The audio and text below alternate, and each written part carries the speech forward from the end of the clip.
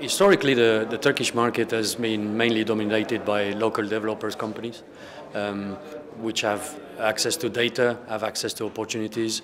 Now, in the recent years, we've seen that the international, especially the large international corporate funds, are looking into coming to Turkey. Because the information is now flowing a lot more. They're trying to assess whether there are opportunities within this market. Although it is a complex market to approach, we still believe that over the next couple of years there will be good opportunities in the office sector, namely in the Istanbul prime office area. Also, we believe that the industrial and logistics sector will benefit from the large investments that have been done by the government into improving infrastructures, airports, ports, highways, the third bridge over Istanbul.